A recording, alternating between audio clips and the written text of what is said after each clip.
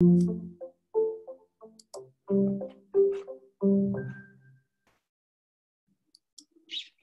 right. Good morning, everybody. How is everybody out there today? Hope everybody's doing well and having a good week. Ready for some weekend shenanigans, maybe, or some at-home weekend shenanigans. Some quick updates to start off and everything like that. Today we've got a special two talks. We've got Karen's going to be giving another talk about mantas in Spanish at 12 p.m., so a little bit after we finish up with this one.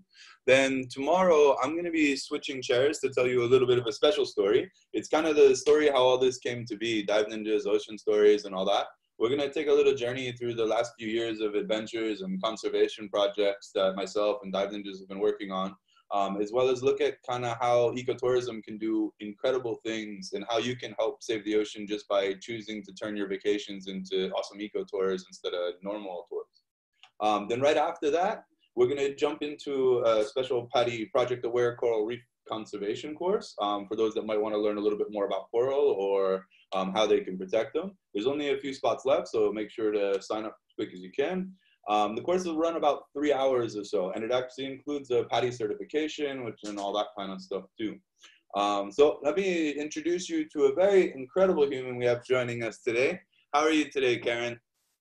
I'm doing great. Thank you so much for the invitation, Jay. Oh, it's awesome to have you. Thanks for taking the time out to be with us and teach us about mantas. So Karen is the founder of Manta Mexico Caribbean Project. She's been working with mantas in the Mexican Caribbean for quite a while now, since 2012, 2013. And she works alongside Manta Trust and some great organizations and everything like that. So without further ado, I'm going to hand it over to you. Let me stop sharing my screen and pass it over to you. Thank you so much. Okay. So thank you everyone to be able to connect today. Oh, there is a votation thing, question thing. Okay, can you see it properly, Jay, there? No, not yet. There, you gotta put it up, the screen share. Wait. Oh.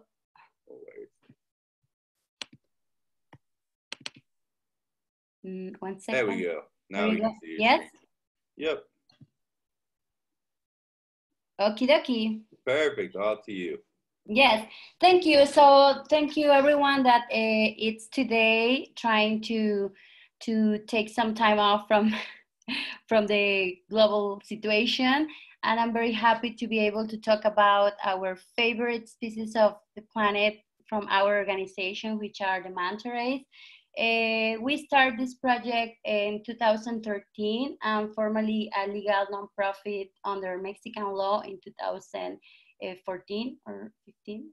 Okay, yeah, some years ago. So this organization has been the result of collaboration of many people, and some of the organizations that we work along, because manta rays are not only manta rays themselves, we need to protect also other ecosystems like mangroves and reefs, and to address other type of problems that manta rays can be facing, like for example, marine pollution, etc. So I would like to take you to a journey during this talk. I will try to be as precise as I can. There is a lot of information that I would like to share with everyone, but if we're short of time, we can always keep in contact by email or something, so you can always contact me. So the Manta Caribbean Project, it's I like to call it an impact organization.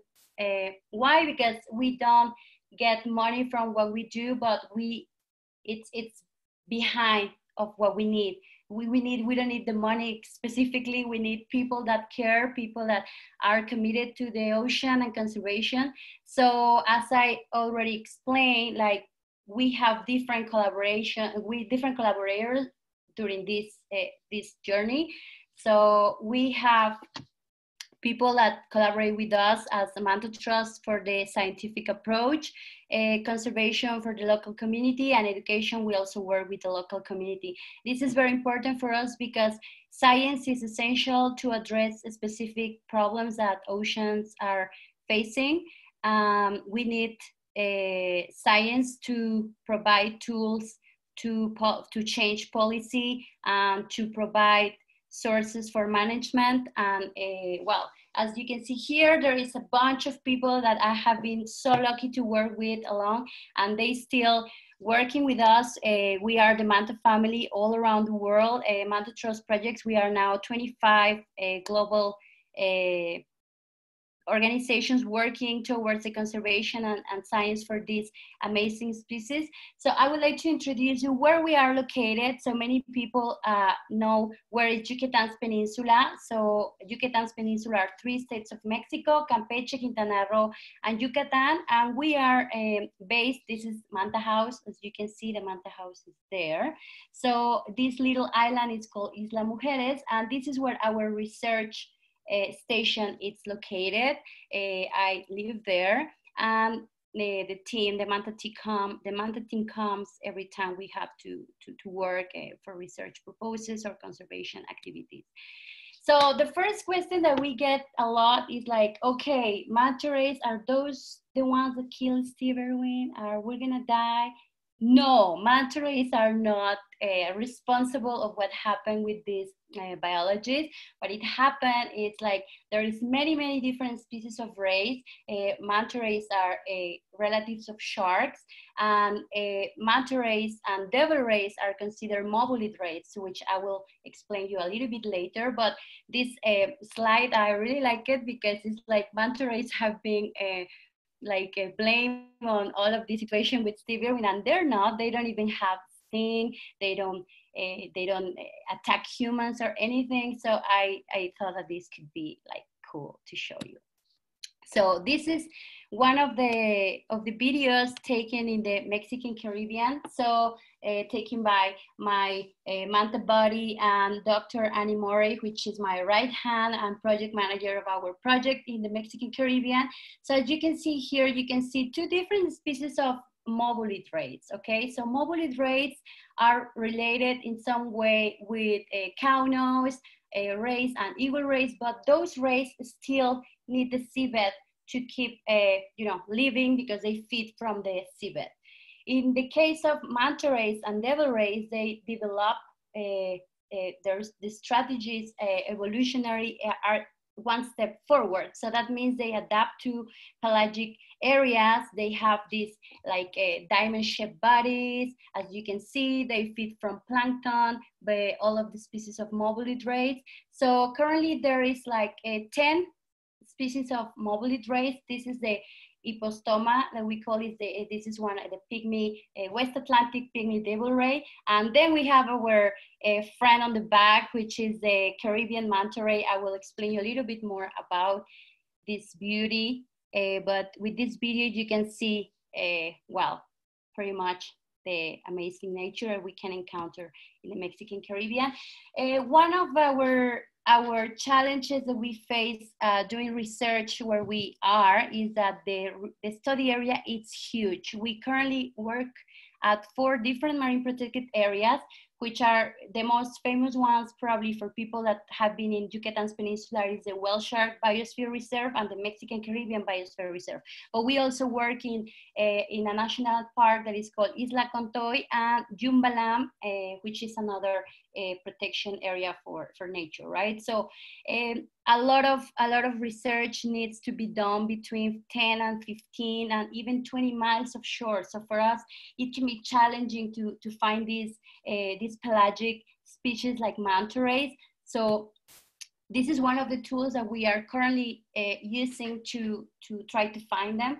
This is a project thanks to Carl Booker and the Manta Trust, who are helping us with the funding of these aerial surveys. As I told you, these huge marine areas to protect it's so big, so we cannot just cover by boat. We are starting this research project last year, so hopefully in a couple of months, well, maybe next year, we will be able to keep working on this.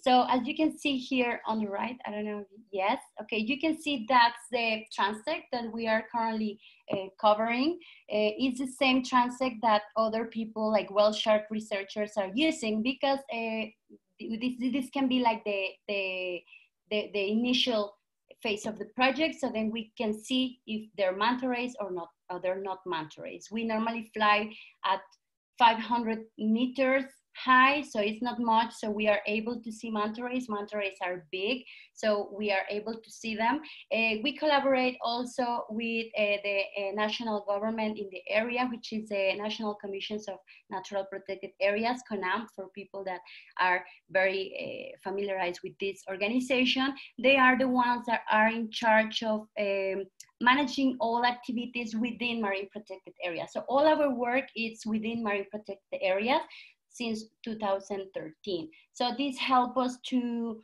create a very important relationship with the government in order to provide tools that can help for future management measurements that are related with the devil rays or manta rays. Okay, so another thing that we have been doing for years is the community collaboration. I started working with whale sharks in 2010, I think, or something like that. I don't even remember. My memory is not very good.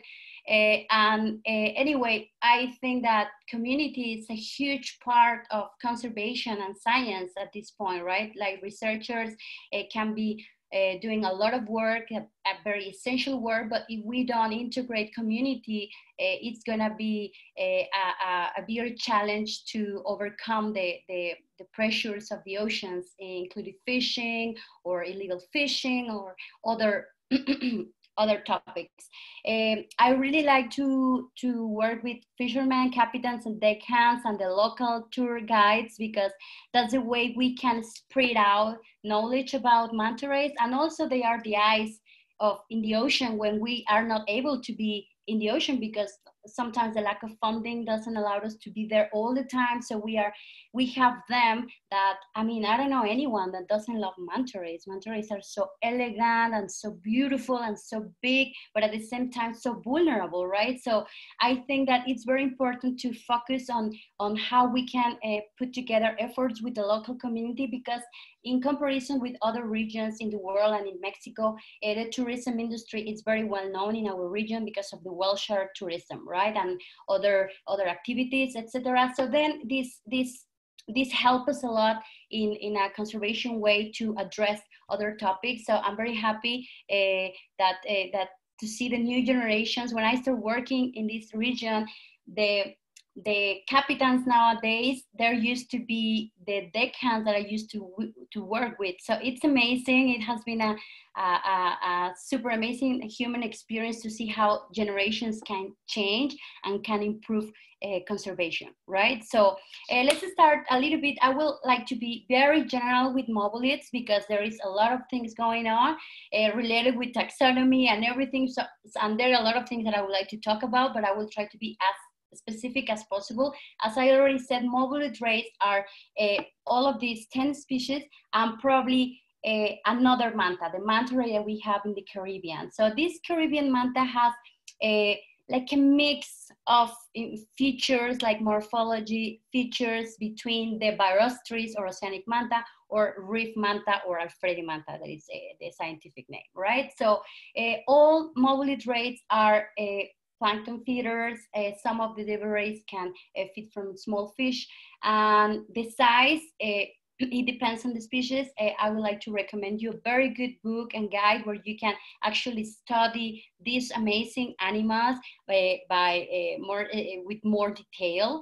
So here I would like to be very specific about the difference between mantas and devil rays, because many people are like, oh yeah, I saw a manta ray and then it's a stingray, or then it's a devil ray, right? So manta rays and devil rays are from the same gender, okay? So then we have the mobolid group, okay? So as you can see, the mantas have the mouth position. It's like, as you can see, it's in the front. And the cephalic fins that we have in the front, those help them to give direction to the plankton while they are swimming, okay? So this picture, as you can see, the upper part, you can see how it looks like spoons, right? They're longer and they're very, very longer than the devil ray ones, and the mouth is wide open. So then, sorry for my throat. And then here we have the devil ray. So I think it's very clear. If not, you just have to exercise your eye, because it can be complex, and even it took me years to see the difference, and I still, with devil rays, can be difficult, okay? And you can see how the fins, the cephalic fins are shorter. The size of this devil ray, it's shorter. This one is the one that we can see in the Caribbean, but you in Baja, for example, you have other species, which is the mobular, the munkiana, and Thurstonii, if I'm not wrong. So I will talk about that later. You can see how the mouth is positioned in another, a little bit lower, okay? So then those are the main features between mantas and devil rays: the size, the mouth position, and the cephalic lobes, okay, which are these fins on the front. Okay, so here it's another example. That's why it can be complicated, right? So on the above we have the devil ray, and then we have the manta ray underneath. But this is very clear, so that's why I wanted to keep this image just one slide for this one. And you have a friend there, the remora ray. The remora always getting stuck in the manta rays or devil rays. Okay, so manta rays, there is like two described species in 2009, the reef resident manta ray and oceanic manta ray. As you can see, some people see they look the same, but scientists have differentiated these two species with specific features. Like you can see in the reef manta, there is like a Y on the shoulders, in the patches.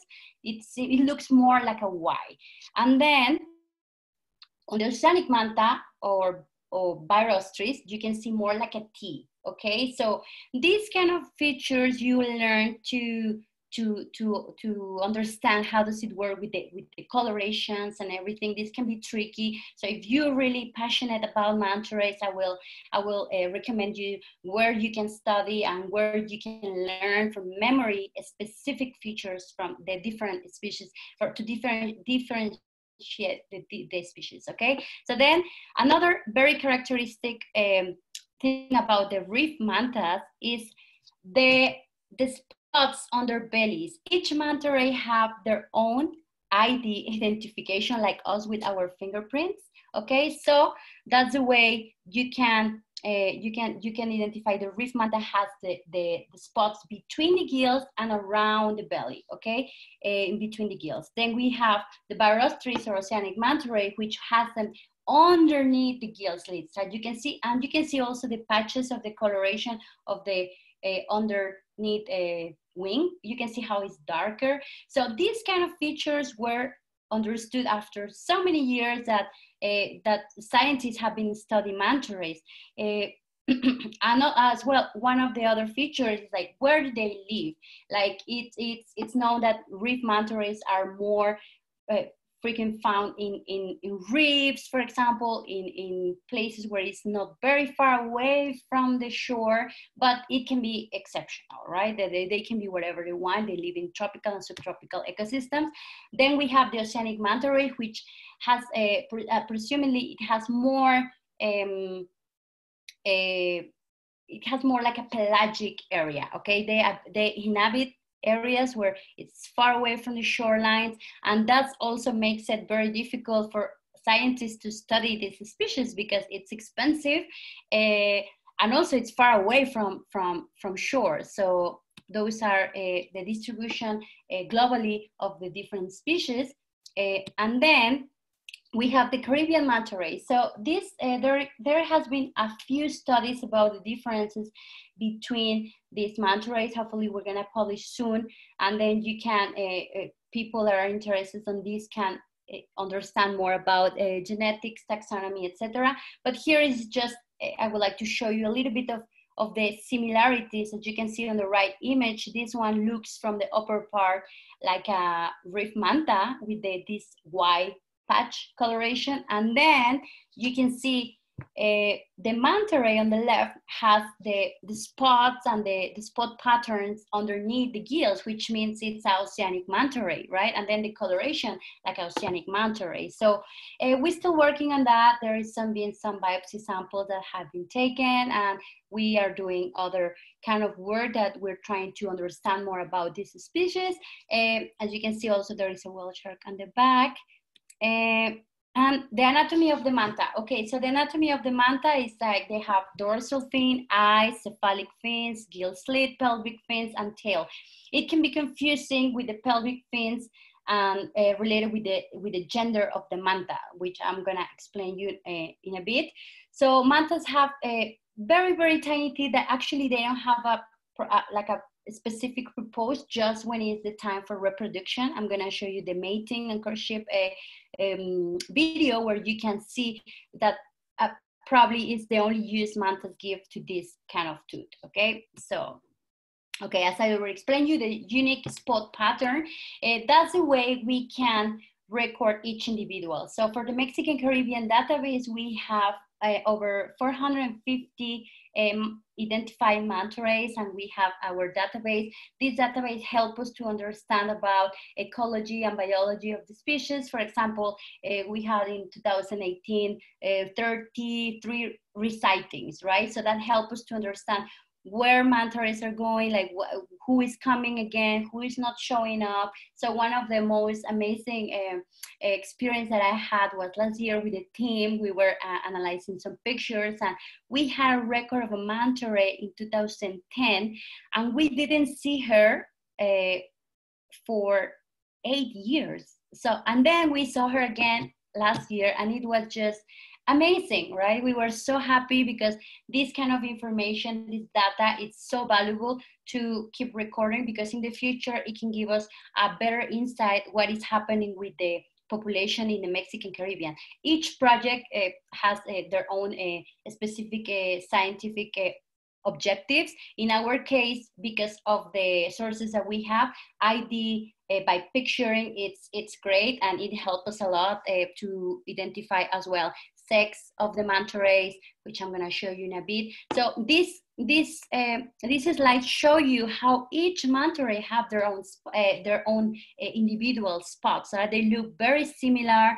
They look, oh, this one, not this one, but with databases, this help us to understand more about who is coming and who is leaving and who is not showing up anymore. So this is very important, and it's quite a cheap method to collect data from manta rays.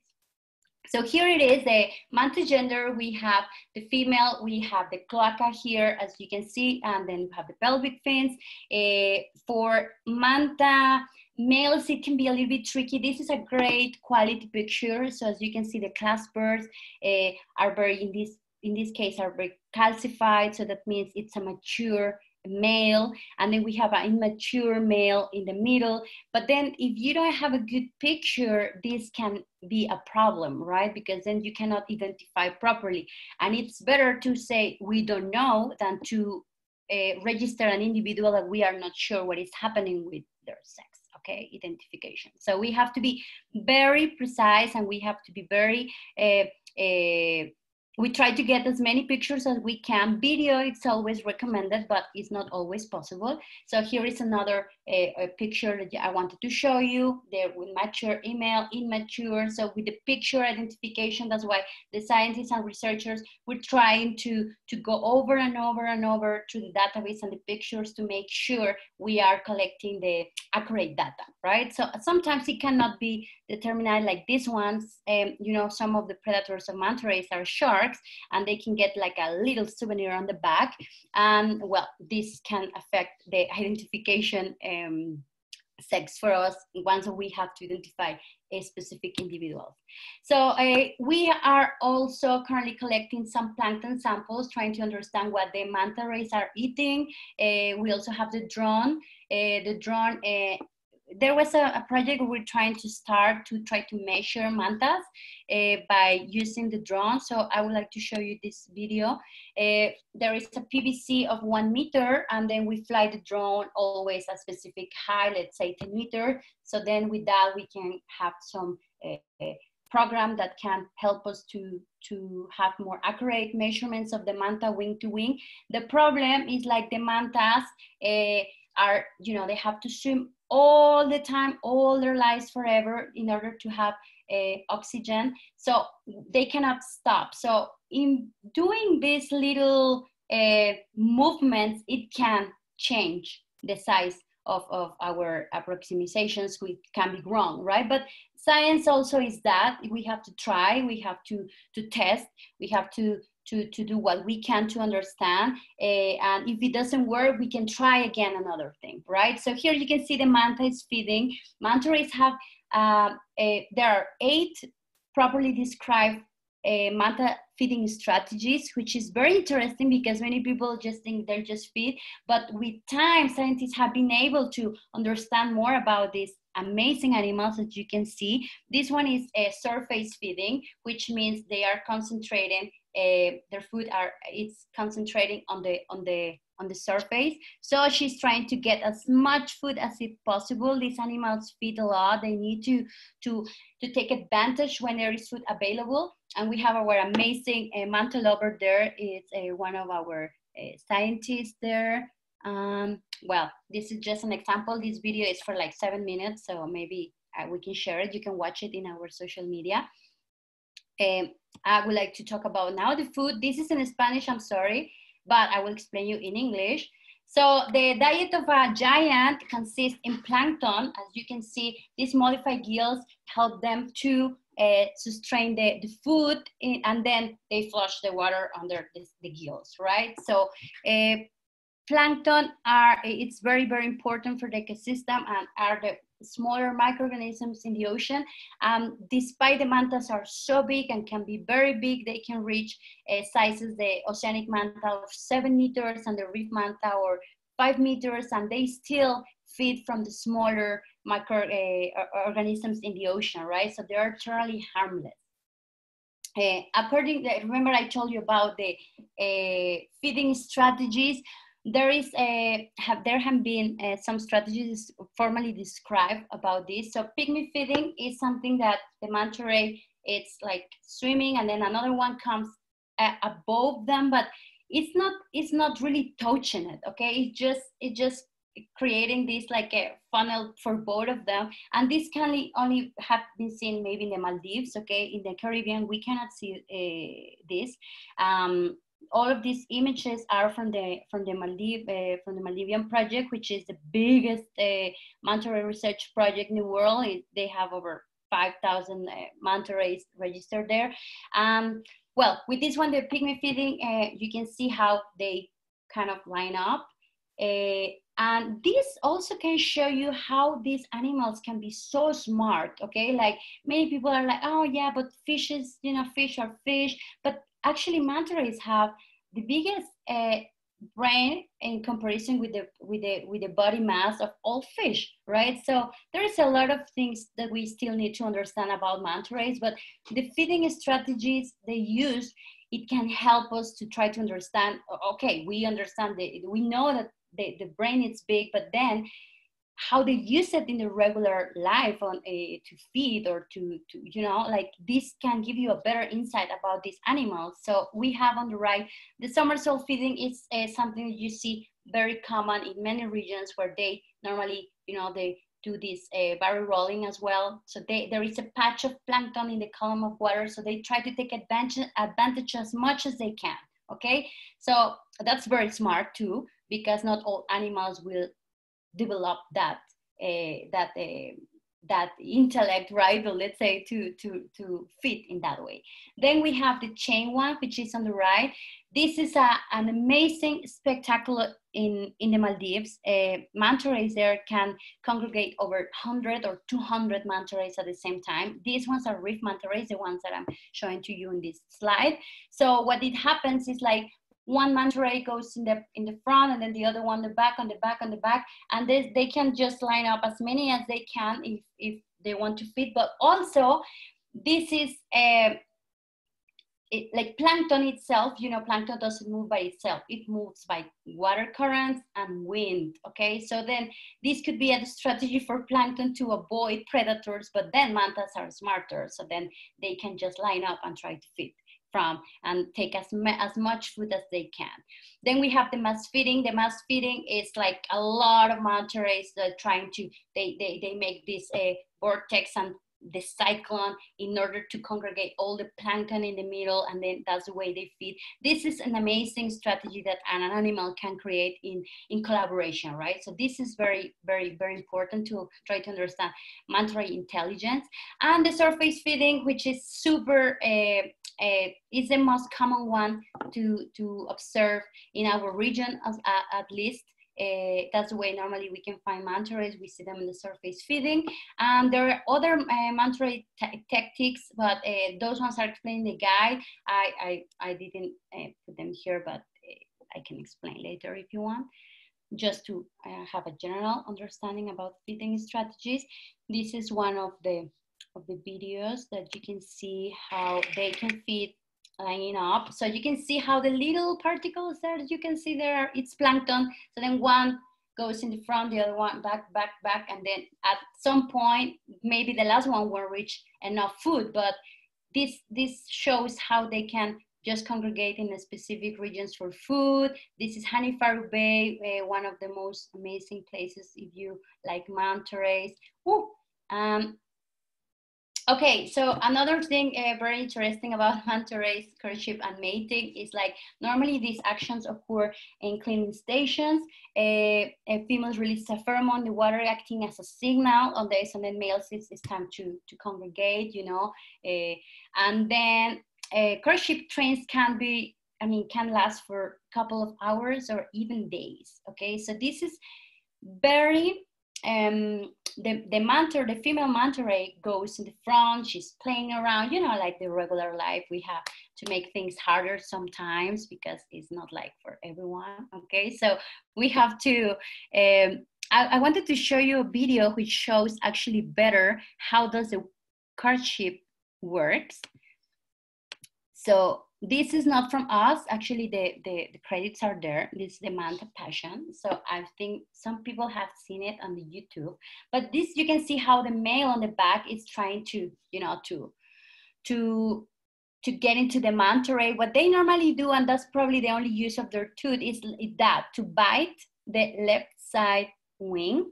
And then once that it's like kind of well attached, they normally go up to the surface. Remember, the manta rays cannot stop moving, okay? So this also can create why they are so smart. They can be very nearby the surface in order to avoid falling apart directly, right? So this is taking some time. You can see how they go, the female manta ray goes a little bit more surface, and now it's coming the action soon. So, and then the male is gonna insert one of the claspers in the cloaca, and then 1, 2, 3, 4, boom, and it's like, I mean, just a couple of seconds, right? So, and then once that they do it, they just split, and they are just like on their way. Okay, bye.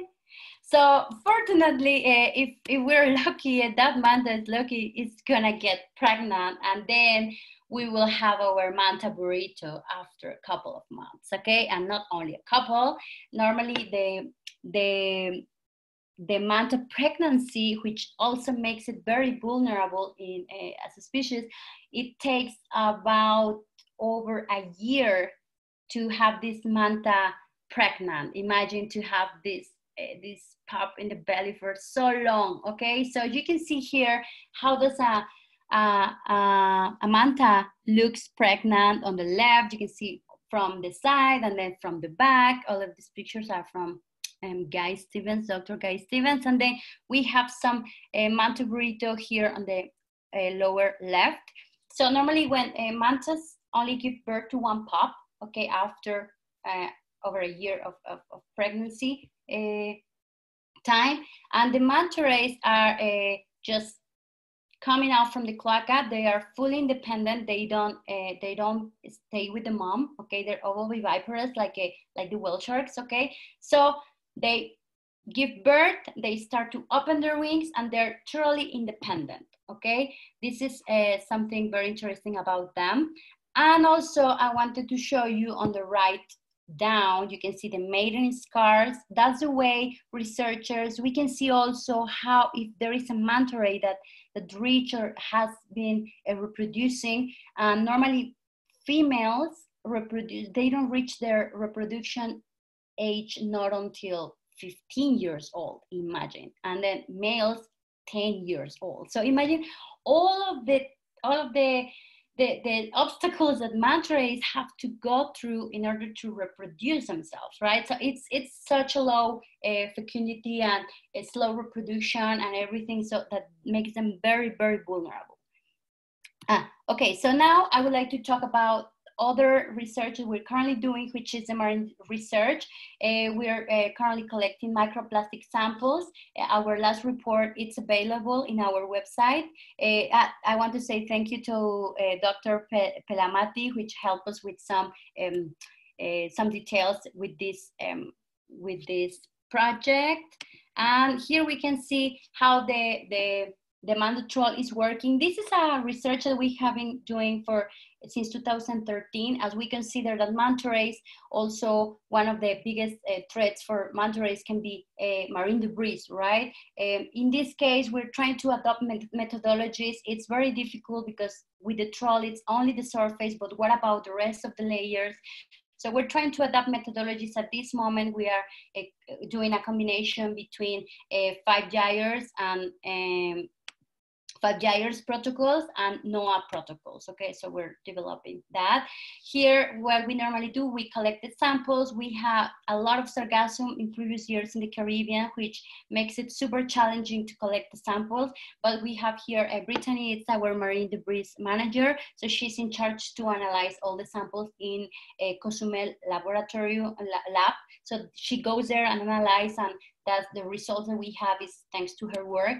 I wanted to show you just a little bit of the trolleys that we have done, not only in the north part of Yucatan's Peninsula, but we have been working last year also in Cozumel region, thanks to CONAMP for their support. Okay, here we have the breaching. Okay, so many people ask like, why manta rays or devil rays jump? Okay, so no one knows specifically why, but there is like the most accepted theories. It's because they remove parasites from their bodies, a courtship behavior, birding communication, or it can be just for fun. Okay, this picture on the right now, it's from our region. It was taken by one of our captains. Let me show you this amazing video of one of a tourist from Cozumel. He was able to send us this. Look at this. Oh my God. So manta rays, I don't know if they feel like they're not heavy or what, but they make a huge splash. So by this splash also, you know, the sound can travel through this water. So it can give a sign to other of their species. Okay, I will play it again because I really like it. Okay, again. So here it comes, here it comes. Ooh, there we go. And one of the most interesting things about manta rays breachings here is like we have so many in a day. In a research trip, we have probably count over 150 breaches from manta rays. It's insane. So it's just like splash, splash, splash like a party there. It's so amazing. Manta rays are so interesting, but we are currently don't know why they exactly do it. I'm sorry, I just got excited. Okay, so manta natural predators are tiger sharks, orca or killer whales, or great hammerheads. As you can see here, they can get some kiss to manta rays. It's not really kiss, they really want to bite them. But manta rays, some species of shark and other elasmobranch have developed an amazing strategy of healing. Okay, so look at this super big kiss from a shark in a manta ray, and then after a year, there we go. Such an amazing ability to heal. This is incredible, right? Some other species have shown this kind of ability to heal, but in this case, I wanted to show you about manta rays. In our population in the Caribbean, only 13% of our population it has some kind of shark love. Not really, but it's just bites. Okay, the manta spa. These are very important places to socialize, if we can say in some way or another. Manta rays need what is this? Ah, I'm getting something there. I'm sorry, it's something pop up from the screen. I didn't know what it was. Okay, so manta rays visit cleaning stations. Cleaning stations are super important for them because that's the way they get clean, right? Like us, we take showers. Other species of elasmobranch and other fish goes to this kind of spas in order to make their bodies clean, and also it helps a lot if there is an injury or something to clean it and then eventually to get better. Okay, I will just go faster here. What? Okay, mantas are risk. As I said, like manta rays have one life pup every 2, even like to 7 years, it has been suggested, and they reach maturity very old, 10 to 15 years old. They are very vulnerable, and one of the 3 of them identify threats for manta rays. It's targeted fisheries, bycatch, and marine debris. Okay, so this is sad to watch, but this is very important in order to be able to take decisions, to act with responsibility, and that many people get discouraged. Oh no, the oceans are falling apart, but we still have the chance to change. How we can do it with our choices every day, and supporting organizations that are doing research, conservation, education, and get involved too, right? So this is just a map that I wanted to show you because it's really concerning. And this one, it doesn't even include Mexico, for example, right? In general terms, like direct fisheries affect all like populations, like a lot, right? Incidental fisheries, normally in tuna fisheries, it can be very harmful for manta ray species. So I will suggest you to make sure where does your food, you learn how, where does your food comes from, the label and everything. It's a problem. I have heard some other talks with like Reiki or other shark researchers about the labeling, right? That's very important. And well, there is so many things to do, but let's try to focus on the positive, and let's try to make things happen. Another very important thing is the national, international legislation, right? So in this case, all mobile rates are protected in the CITES Convention since 2013, and also the Convention of the Conservation of Migratory Species, all mobile species as well. For the Mexican government now, I want to focus on this because this is just a new thing that happened at the end of last year. Thanks to Dr. Ramon Bonfil, which was the person that delivered all the information related with taxonomy and all the work that was needed to make all mobile rays in our country be part of a special protection, okay? So as you can see here, it's in the NOM 059, which for many people cannot make sense. So that's why I put this information extra there. So there is not allowed to fish them, to catch them, anything with them, okay? So this helps a lot. One of the most important tools that we require for conservation and education is the support of policy, right? We need to do that because if we don't have national protection, even if we encourage communities, it's very difficult. Another project that we're currently doing is ghost fishing. Ghost fishing is not something illegal, it's just abandoned and discarded fishing materials that have been disposed in the ocean. This is a collaboration we have with the Global Ghost Gear Initiative. Last year we were in Panama presenting our proposal to address the ghost fishing in the Mexican Caribbean. So we're starting with surveys for the whole year, the rest of the year. Well, not now, but after this situation, hopefully we will be able to go back. This video, you can see how the manta is so calm in some way or another, and it's trying to get some help, right? This captain was able to remove this line, and manta rays cannot swim backwards, so like they cannot go in reverse, they just keep swimming. So this is another threat. If they just get entangled, probably they're just gonna die, right? So you can see how this captain was able to help her. Well, yes, this video is available on our social media if you want to watch it again. And solutions take action. This is the most important thing to do. There are many things to do that you can do.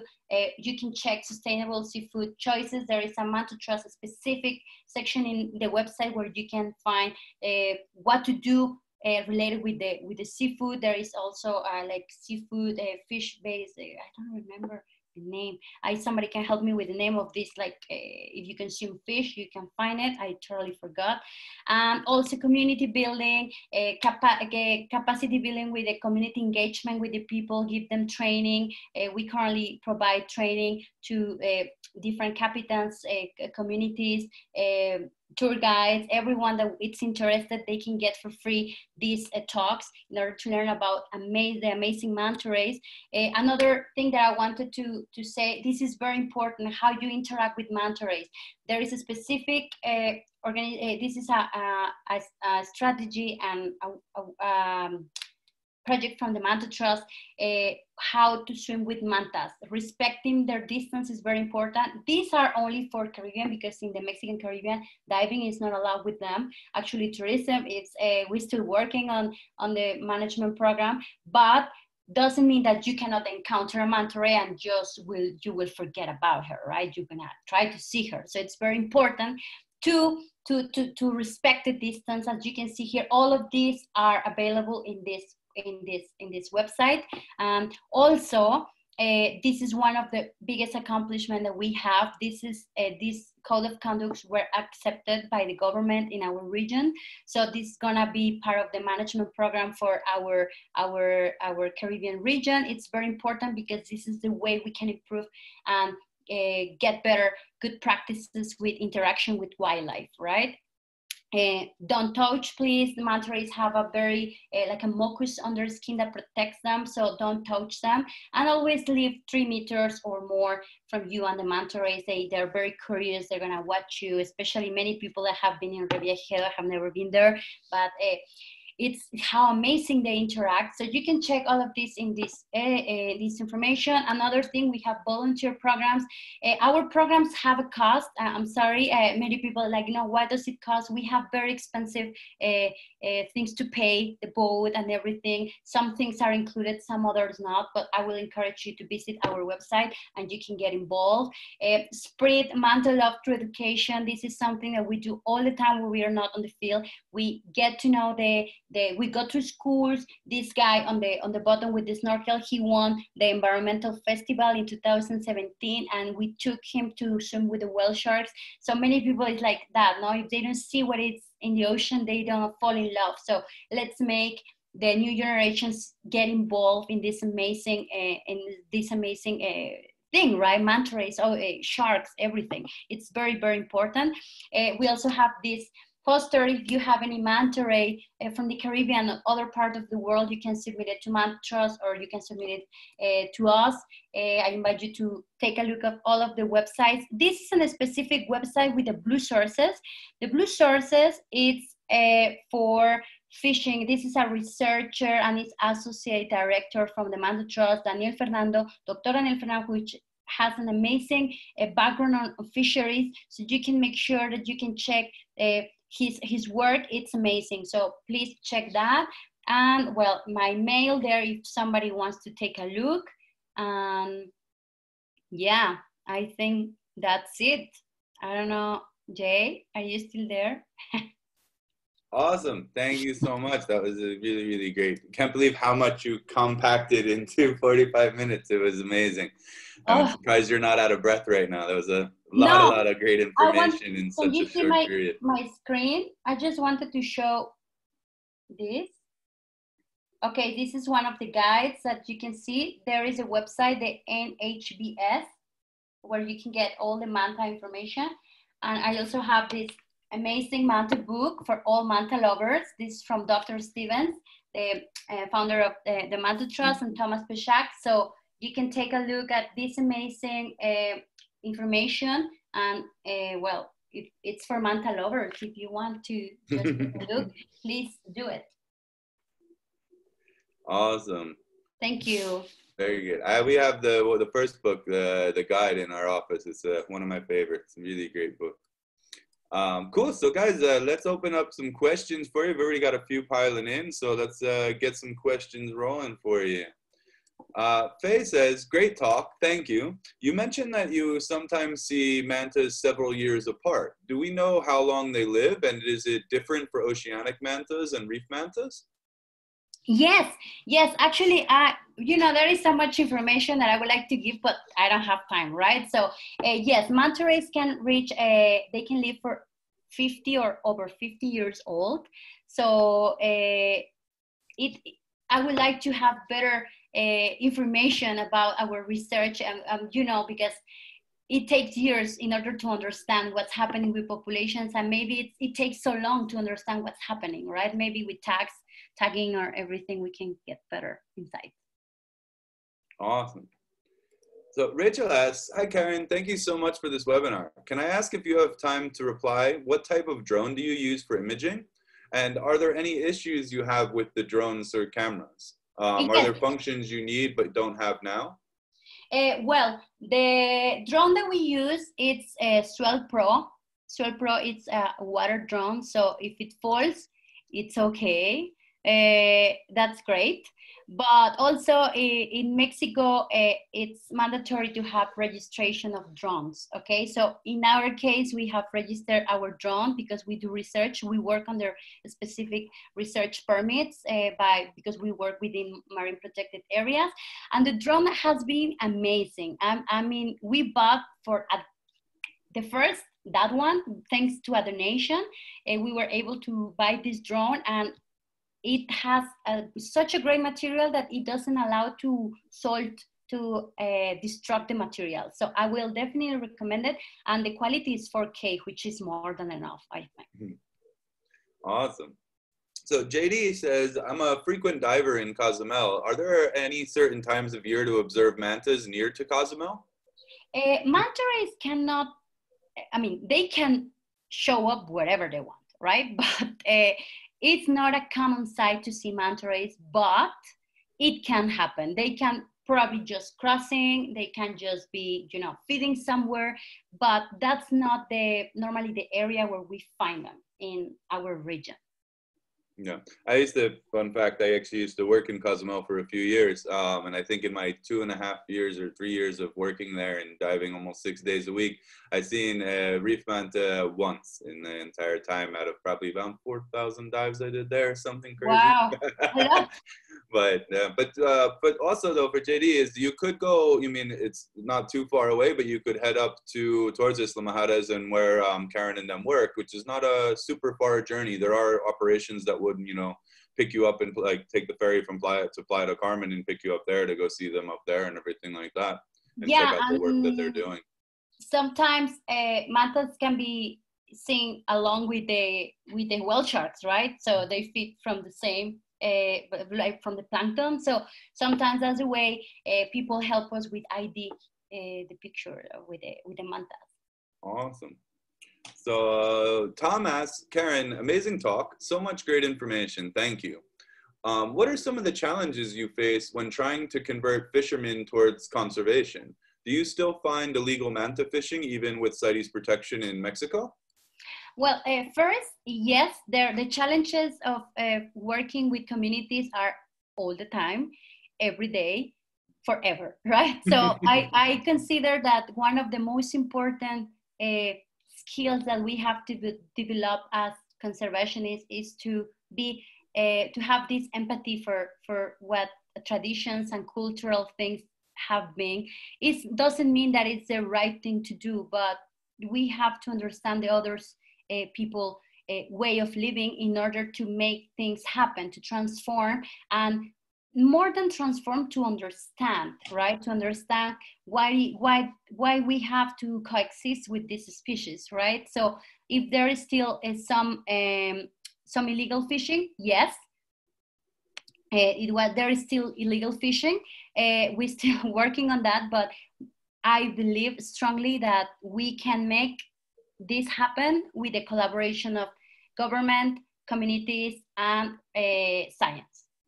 No, I totally agree with that. Here in Baja, actually in my throwing keyboards around. But here in Baja tomorrow, actually, when I give the talk, I'll talk a little bit about it. Is we see a lot of fishing with the Mabiola monkeyana. Because one, they're very easy to catch at the surface since they school in these huge schools. And you see it throughout the year, not just in the aggregation season too, even in national parks and extremely protected areas, we still see it. So it's just trying to, like we work with Marta Palacios, is trying to work with them within the communities to try and teach them why, and not just, you know, slap them on the hand and say, no, that's bad. Is more teaching them why it's important and how it can help their community and help the, you know, help them and all that kind of stuff. Awesome. So Christine says, phenomenal presentation. Thank you for sharing your story with us. I understand that mantas do not stop ever, but how do they recuperate and restore their energy to continue onward? And also, are they family orientated within their species? Well, for this question, I just wanted to make clear that when they stop, it's probably because they got entangled. For example, in this case, they cannot, they get stressed probably, and they just probably get entangled with the line or something. So recovering, it's something that all species of rays do as well. We have seen it with other species where they have been trapped, and then after the release, they normally slow go on the top, you know, nearby the surface, and take some time to recover, right? I have seen, like, for example, even with sharks, I don't know specifically, but sometimes, you know, they're like in specific positions and they just take time to recover. In this specific question about how they restore their energy, while they have flowing of water in their bodies, the oxygen goes through, right? So it's like, I can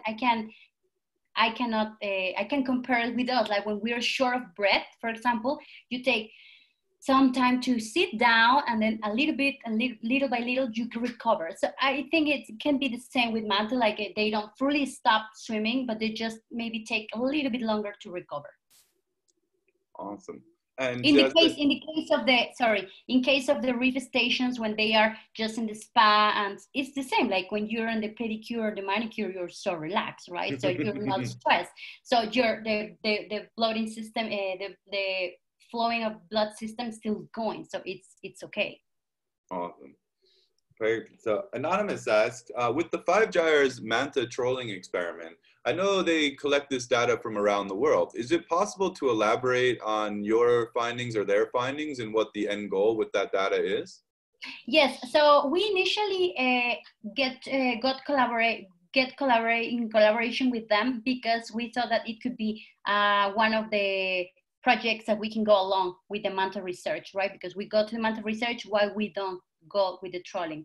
It's very tricky because, as I mentioned, to know this is just an approximation of what is in the surface, but what about the other layers, right? So it's very difficult, but still with the research we have, it's available. So you can just take a look what it's about. Doesn't mean that it's completed. We still need to find better insights to understand better the ocean, also characteristics, right? All of the environmental influences that can be modifying the concentration or not of microplastics in specific regions by specific seasons, right? So the goal of this data is to address and create awareness, but also to create like a kind of a database of microplastic research. Each region is allowed to adapt their methodology, because not all the sites are the same. And if my understanding is correct, there are 13 manta trolls from 5 gyres around the globe, right? One of those ones, it's in our region. Awesome. So Sue asks, is there anywhere in the world where you can see both reef and oceanic mantas at the same time, or do they have totally distinct population ranges? Yeah, well, there is a slide where it shows where is like the reef manta distribution and where are the Virostris distribution, right? So one of the biggest questions is like if they, get together, what is happening, and no, so far not. And in our region, if you ask me, I will say that they are living around. So they don't go very far away. Those are my observations, okay? And our research, they go somewhere, but we don't know where, right? They can go very deep. They can go somewhere around the Gulf of Mexico, where we're trying to understand if there is any correlation with populations with the Florida area. and Gulf of Mexico region and our area, and with the rest of the Caribbean, because I mean, manta rays connectivity can be, well, there is food, what subtropical and tropical waters, so it can be very tricky to say, right? But in our region, from my observations with the manta rays, I can pretty much say they live around somewhere. I don't know where. Awesome. So Carrie asks, do you have any idea where they give birth? No, we don't know that. Hello, Carrie. And no, the only like manta ray nursery was found by Dr. Stewart in Florida, actually. So no, we don't know. But it's one of the biggest questions where they give birth, where the juveniles are. I mean, we don't know so much things, and I mean, one of the top manta researchers, it's like Carrie and Dr. Robin, okay, Giuseppe and Dr. Stevens. I mean, there Stuart. I mean, so many that because of them we know what we know, right? And other more. But it's so amazing that we don't know so many about these species. Like they have been so long in the ocean, and we still don't know a lot about them. Yeah, I find that amazingly incredible. I remember the first time I did a trip with Dr. Ruben and Carrie and them, and it was just, you asked very, like, this, it's unreal how much we don't know. You know what I mean? I always found that really beautiful talking to Bob and everything. It's you know, it's incredible. It's crazy. But I think it's one of the most amazing things to keep exploring, to, what is going to happen? What is this? What they're doing? I think it is in our human biology to try to understand more, and it's amazing. Probably we will never know, but trying doesn't harm anyone. No, exactly. It's awesome. So Jose Luis asks, he says, gracias, Karen. I loved your talk. Where can we get those books? The link, it's in the last slide.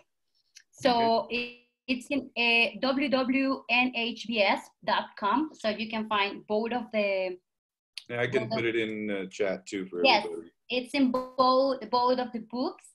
You can find the super amazing desk manta ray book, and then you can find the field guide, which is absolutely amazing. The field guide gives you a better insight of all the molid rays, including the ones that you see in Baja, the ones that you see in the Indian Ocean, in Mexico, everywhere. Perfect. Awesome. So let's see. So Vinny asks, thank you for the presentation, Karen. How much are manta rays disrupted by human boats and ships with loud engines? And do they ever get injured by the ships? Yes, there is injuries that have been observed in our region, at least, and in other projects around the world. So that's why I was a little bit, I was very fast with this slide, but it's very important, the code of conduct. The code of conduct can improve 50% of the encounters with these amazing animals, right? Normally they are feeding, so if we stop in front of them, well, I mean, it's like you're eating and then somebody comes and, you know, hey, let me take a picture, right? So this kind of behavior can disrupt their natural behavior, right? But that's why the code of conduct is such an amazing tool to use. The website that I gave to you, it's everyone can access, and they can take a look at this code of conduct, and talk with your tour operators or the people that you work with in order to make it happen, right? In our case, we are an organization that have been working closely in our region with the government and community, so we decided this code of conduct were going to be accepted by everyone, right? So this is the best, but doesn't mean that they cannot be used in other regions. You can use them because this is a result of a scientific work from different scientists from the Manta Trust to release this code of conduct. It's not like somebody suddenly had an idea, we're gonna keep this distance. This is the result of a many years of work, how they interact with manta rays. Awesome. And going on from that, Crystal asks, do you know of any reputable tourist programs in Mexico to see mantas that actually follow this code of conduct? I have never been with manta ray interaction in other parts of Mexico that is not my region. And I went to the Project Pacific, Manta Proyecto, how is it called? I'm sorry, Proyecto Manta Pacifico, which is from Dr. Josh Stewart in Bahia Banderas. I was lucky to be there for a while, and there is no tourism there. And in our region, it's only because they found them with the whale sharks, right? So it's just a coincidence that we have that. We are putting a lot of effort to integrate all of the information that we can as other regions. I think also in your region, in Baja, I think there is some work going on with Pelagios and other organizations trying to improve the management programs and everything. So yeah, I think this is the way of going, and collaboration, it's very important. We cannot just don't do that, don't. No, it's just we have to get together, because ocean challenges are bigger than us. Okay, so we have to get together. Yeah, exactly. It's definitely the way forward. Cool. So Juliet asks, thank you so much. This was so interesting. I did not know a lot about manta rays, and they're such cool organisms. Thank you, Juliet. I thought it was I don't know with Juliet, but but very good anyway. It's a manta lover, probably. Exactly. So Simone says, thank you so much for your awesome talk. I really love your passion for mantas. Do you have a little bit of time to explain your educational background? Like, how did you end up becoming a manta expert? And thank you so much for all the information. I'm not a manta expert. I'm a manta lover. I have learned everything from amazing, amazing scientists that they have collaborated with us for the last years, which all the Manta Trust people, amazing. They are, I'm not a scientist. I study management and tourism, right? But I love organizing, planning, numbers. I love my community. I love manta rays.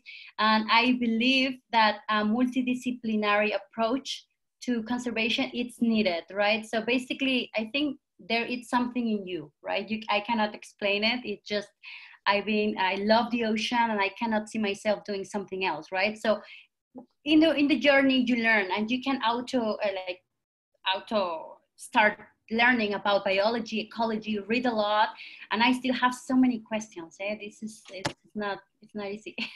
Exactly. Awesome. So Sarah says, hi Karen, super presentation and energy. So interesting. About the relationship between mantas and sharks, I used to dive in Costa Rica at a dive site famous for bull sharks, but we would very often see mantas hanging around too. Is it because specifically bull sharks would not attack them, or because food quantity is stronger than the risk of being kissed on the butt?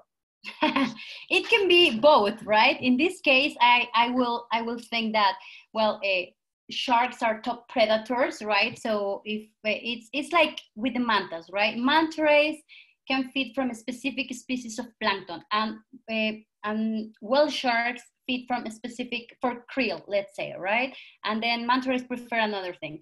These kind of animals, this species of animals, they will take what is available, okay? So it's like if you have guacamole, but you like more salsa mexicana, it's like, okay, but there is no boat, you will take one, right? So it's the same with animals, like especially them, they are big animals, they need to feed from the quantities. So in this case, I have never been diving in Costa Rica, so I probably will think that it's because the food that bull sharks prefer, it's available instead of going after a manta. Awesome. Perfect. So Jesus asked, I'm just going to translate it. He says, very good presentation and great information on these animals. He wanted to ask about the sanctions from NOM 59, if are they being applied already in Mexico with the new introductions of adding mobulas and mantas to them? Yeah, this is very tricky, let's say, because our process to to get the people, first in Mexico, you need to call to Profepa, right? Profepa are the police from these kind of events. So unfortunately, in our country, the reduction of budgets to have rangers and directors of specific regions has been a challenge. It's like we have like a internal two rangers in the whole country or something like that. It's ridiculous. And that's why it's important to congregate all of these elements that I was talking about. Like, we cannot rely all the time on the law or in the government, or, oh, when they're gonna come, what they're doing. They're not doing what they should. Probably they don't, probably they do. They try their best. In our case, the people that we work, they're just like tied on the hands. So if we create these relationships with fishermen, with captains, with communities, they can be the guardians of the mantas. That's why I always say, right? Like, let's give them an alternative in order to make this transition, right? So in this case, the sanctions are like even jail, you know, like you can go to jail to kill a specific animals. For manta rays, they're in special protection. You cannot fish them. If you get a jaguar, the same, but that doesn't mean it's not happening, right? There is a long way to go in order to change really the whole system. But what we can do, it's like to get involved with projects, right? Because this is the only way that I can see that can be efficient in a long term. Yeah, I completely agree. And I think just something to add to that is, I mean, in a lot of areas what we've seen in Mexico here in Bajas, like are the Comité de Vigilancias, the vigilance committees that are created underneath CONAMP and Profepa and these kind of things to do the monitoring for them. Since you're on the water. Here in Cabo, we have Saving Los Cabos, which was created between a group of different operators here, myself included, and a few other really great people. And basically now you have eyes on the water all the time that are reporting, making reports and all that, filing it to Profepa, pushing for change and these kind of things, and pushing to protect the animals in the area as well as the park and, you know, the environment in general. And these kind of organizations, I think, is one way to continue doing work. And also getting that community involved with these organizations to, you know, the more people, like you said, if you have the captains wanting to protect them and the marineros and the crew and the guides and the tourists, if everybody's trying to protect them, it's going to make it much and much harder for them, for anyone to be breaking these laws, you know what I mean, for doing anything like that. And also, of course, the economic incentive, no, that's very important, because we need to eat, we need to work, you know, especially in specific regions, it can be tricky to board, like conservation or something can be, but that's the way to go, I think. And well, I think there is so many good examples around the world where things are happening, right? So that's good stuff. So Sarah says another question. How would you justify the different regulations about the distance, or even being able to, say, swim with mantas within the same country? And how can you really respect the distances when you are doing research or want good quality pictures or videos?